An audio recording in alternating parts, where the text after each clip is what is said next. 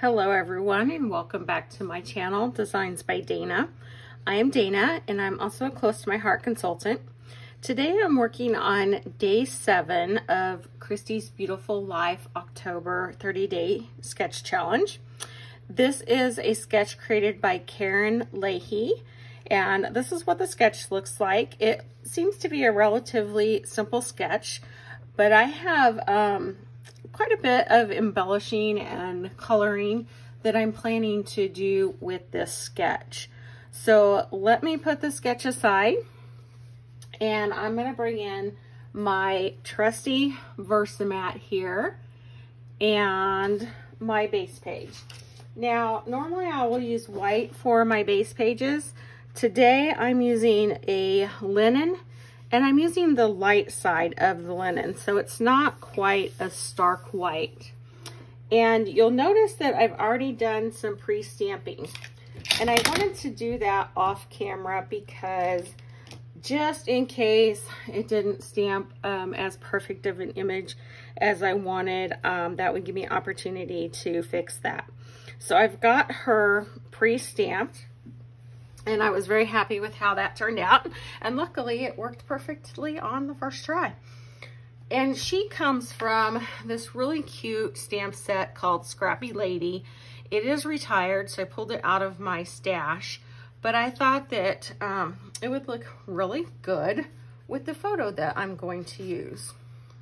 And this is a photo of a fellow Close to My Heart maker, and she was in town visiting a while back, and we decided to have some scrapbooking photos taken for some marketing purposes and having some fun here in my scrapbook studio. So this is the photo we're going to work with, and this is obviously the stamped image here. Now what I'm going to do is I'm going to color her with markers. So I've brought in several of my Tri-Blend markers, which are my favorite. I absolutely love these markers. If you've not used them before, you may or may not know that there are actually 3 colors within each marker. There's a light, a medium, and a dark shade. So if you like to blend and you're a fan of coloring like myself, these really give you the opportunity to create very realistic and artistic looking pieces of artwork, and they blend fantastically. So what I have here, I'll just kind of go through my colors real quick. I have a coral blend, a gold yellow blend, a gold brown shades. This is a muted brown blend, fair skin blend. Obviously she's going to be fair skinned like I am. True blue blend, true blue shades, and a tan blend. And then I also pulled in a metallic silver marker because I have some little embellishment pieces that I'm going to color in and hand cut. I'm going to fussy cut those out to set up on her desk as well. So I don't want to make you sit and watch all of this coloring because it does take me a little while to do the blending that I like to do. So I'm going to do that off camera, and then I'll come back and show you the completed colored in project. So we'll be right back with that colored in project. Okay, I've gotten everything colored in. I'm just going to hold this up a little bit closer to the camera so you can see how I've colored that in. With these small spaces, it's really hard to do a lot of shading, but normally when I color an object in, I think about where my light source is coming from. So if it's coming from this way, I'll do the darker pieces on this side, or if the light source is coming from this way, I'll do the darker shades on this side, which is what you can see I did here with the legs of the table. Now, when I'm doing people, I think more of their skin and where the darker part of their skin would be. So you'll notice on her legs here, the darker part of the leg would be more on the top of the leg. And since her legs are crossed, there's a little bit more shading here on the top of the leg and then down here. So I really didn't consider where my light source was coming from when I shaded her skin. I considered more of where I thought she would be a little bit more tan from natural lighting. So, sorry, I don't know if you just saw the cat ran through, but she likes to get in my videos. And you may notice that her top part of her dress is not colored. And what I did here is I stamped the original image on my base page, and then I also stamped it a couple extra times on some pattern paper.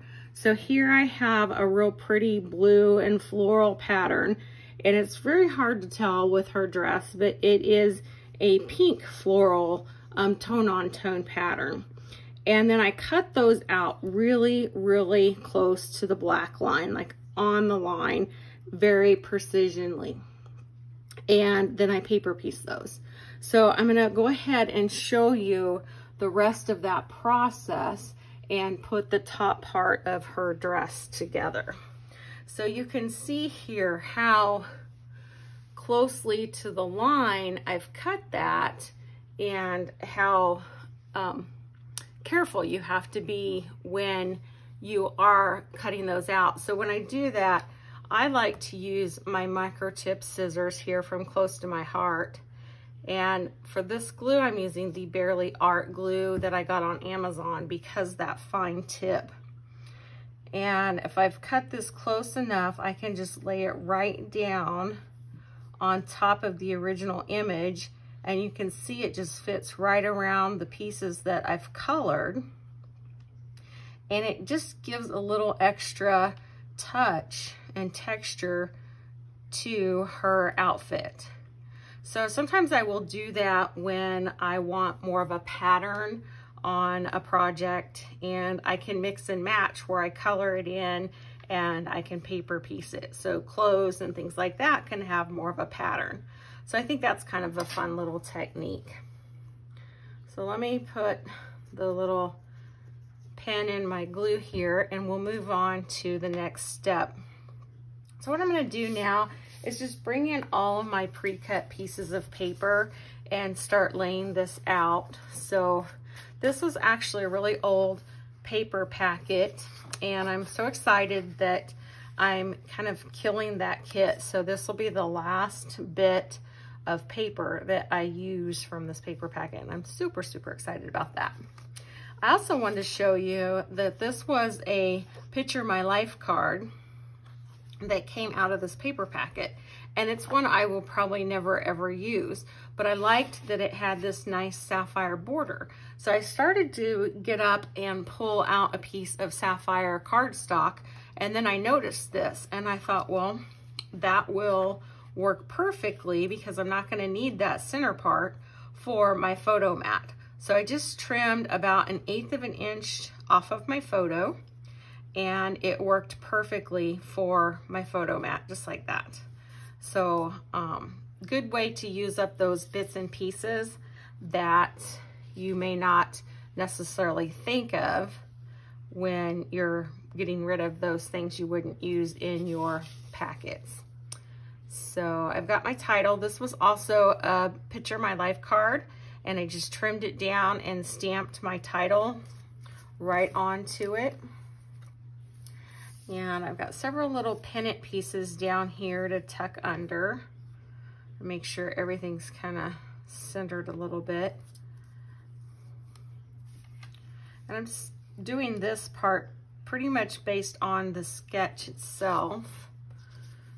And I decided to layer a couple of stitched circles that I used from my stitched thin cuts to go up here. And it had some pennants coming out of here. And I used another stamp set that's really, really old in my stash. And this is called Miss Scrapbook. And it had lots of fun sentiments. So I'm using Crop Till You Drop. And this one says Scrap Happy. So I thought those would be fun to kind of stick out of there as opposed to just plain pennants. And then this one says Scrapbook Friends, and I thought I would stick that down here as kind of a subtitle. So this one is super old, but I couldn't part with it because it had to do with scrapbooking, so it is sticking around in my stash. So this is my basic layout design based on the sketch. And then what I'm gonna do before I start gluing everything down is, Siri's trying to talk to me. I'm going to add just a little bit more color to my base page. And I'm gonna do that by using a brush, and I'm just going to ink in a little extra color. So I'm gonna do some of that kind of down in this area. So now I can just kind of slide this up and blend some of that in. This color I'm using is Retired. It's Smoothie, which is the same color as this, this paper here. So like I said, this is a pretty old packet, so I'm finally getting rid of it. But I always keep my Retired inks because I have several old packets in my stash, and if I'm using an old paper packet, it's likely I might need one of the old inks to coordinate with it. So I don't want to not have an ink color that I need, and I'm also a hoarder, so I keep everything. I'm just going to extend this out maybe just a little bit more.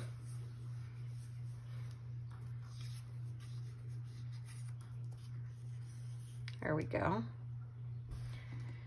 And then I also plan to add a little bit of embellishing in this area. So I think I'm going to kind of complete my visual triangle, add just a little bit over here. And I'm gonna bring in a piece of scrap paper to kind of tap off on.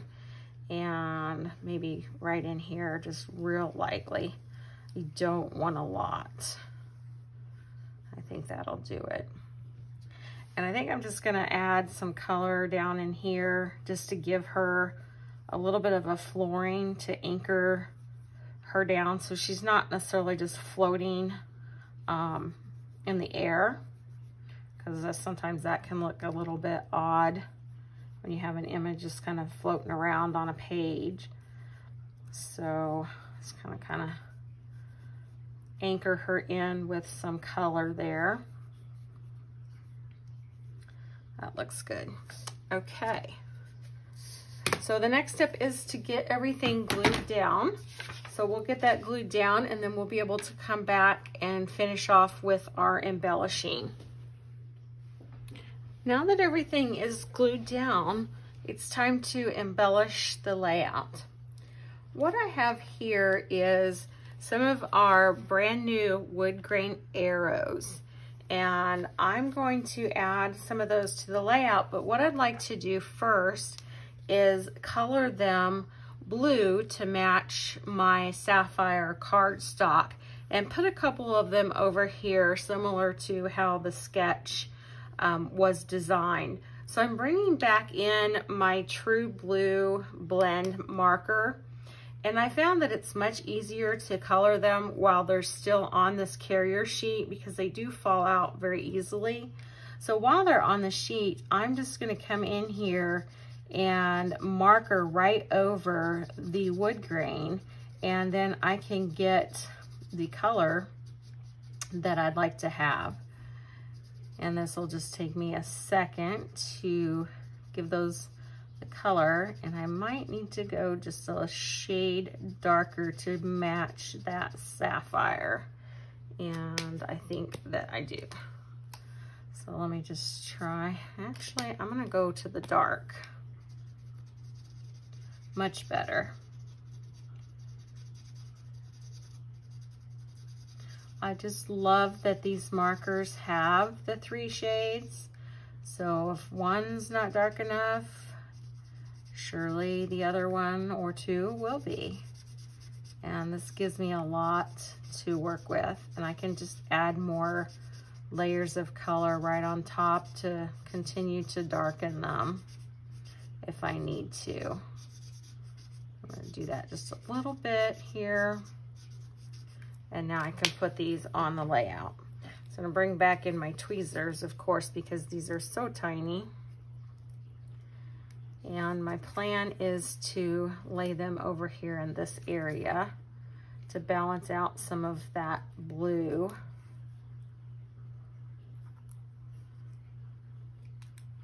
And I'm also just going to kind of look around the layout and see if there are any other places that I'd like to position some of these little arrows. And I was thinking about maybe, this one just wants to fall out, up here at the top perhaps.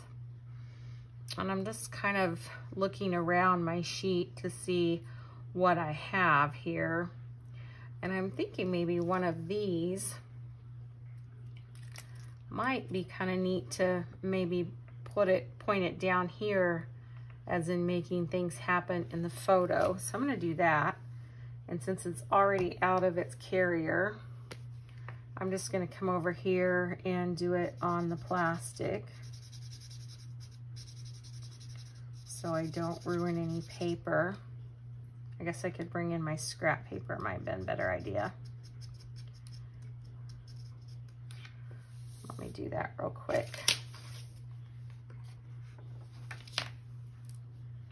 There we go. These are the Close to My Heart tweezers, and they are the greatest thing since sliced bread when it comes to trying to pick up and hold these small pieces. I just love them. So let's go ahead and just kind of lay this one up here where we think we might want that there. And maybe just to kind of finish out our visual triangle, maybe something over here as well. This one's kind of unique. I'm just gonna audition it. I'm not like a real big fan of it, so I don't think I like that there. Let's see. Maybe just a smaller arrow. Or maybe two as I audition. There we go. I like that. So let's go over to our scrap and color these in real quick, and then we can get them glued down. And we'll finish out our embellishing.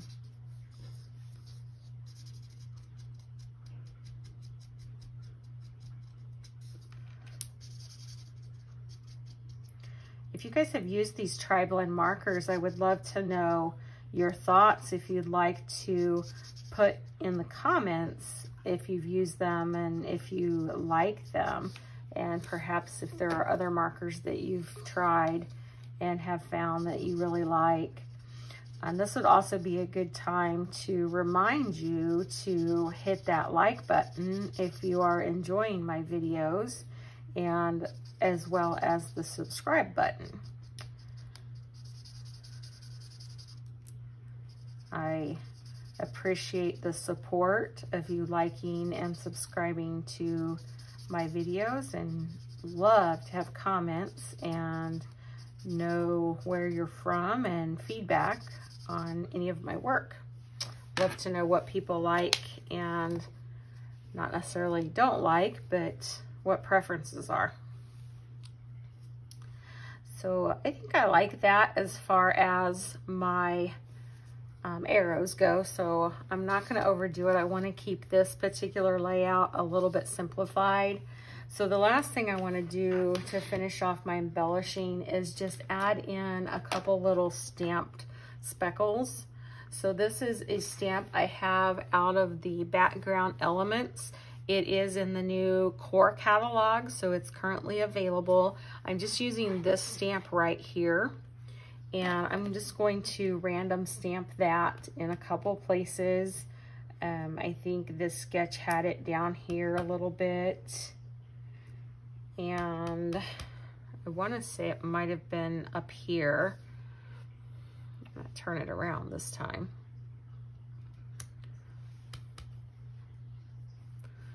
I'm going to turn it both ways. And I think I'll go ahead and do one over here as well, just kind of right behind those pieces. And actually I have already cut this because I needed to cut it for another project. So I'm gonna just fill in that spot right there, and that looks perfect. So don't be afraid to cut your stamps, because I did one where I wanted just the bigger spots instead of the smaller. And I just cut that in half, and then I can put it right back together. So super, super easy. And I also have a couple little gems I'm gonna add to the layout, just because why not? You know, this is a girl layout, so why not put some gems on it? So let's get, I like to use my paper piercer because it makes them easy to pick up and put down for me, but everybody does it a little differently. And I also like to try to do things in threes, but I don't always do so.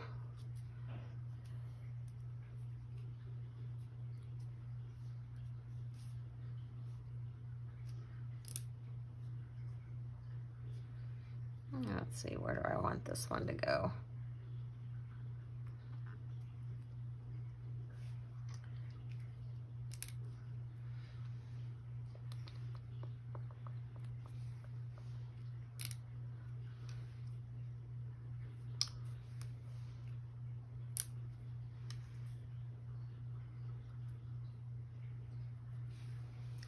And I just feel like she needs a little bling over here by her. So let's give her a little bling.